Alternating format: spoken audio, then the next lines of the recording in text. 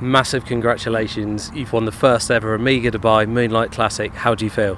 Well, so nervous now, so excited. It's amazing. I win again, and yeah, the work is really good. So let's keep on going with that.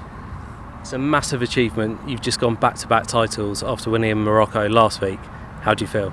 I can't believe it yet, but yeah, I think I have to go home and realize what I did. But yeah, congrats to Esther, Olivia, Lampert, every player who is there. So it was really a good tournament and a good Sunday, Friday, and so fun. So I'm really happy. You didn't have a chance to celebrate last week because you had to fly straight from Morocco. Now you've won 2 trophies. You must have some massive celebrations.